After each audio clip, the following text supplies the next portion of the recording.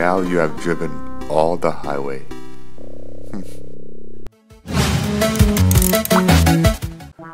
Welcome to Retro Arcade Reviews. My name is John, and in this episode we will be reviewing the arcade classic and one of my all-time personal favorites, City Connection. City Connection is a side-scrolling platformer that was developed by Jaleco in 1985. In this game, you play as Clarice, a driver who tries to leave a mark around the world by painting every section of the road by driving over it.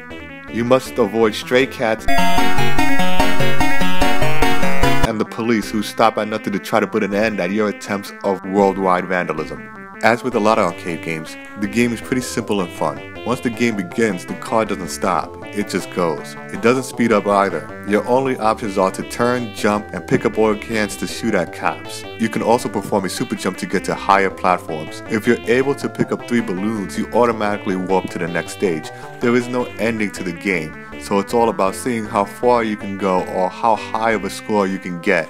One aspect I find that makes the game enjoyable is the catchy tunes, which basically are variations of a famous Tchaikovsky piece that I can't pronounce. City Connection was ported over to the MSX, ZX Spectrum, and the NES. I owned a copy of this game for the NES, so there's a heavy nostalgic factor in it for me. But I can assure you that this won't affect my overall review of the game. I can be fairly objective.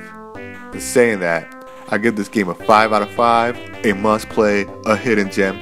Play it. Really, no, but for real, give the game a shot, play it for a couple of minutes if you happen to run into it on main.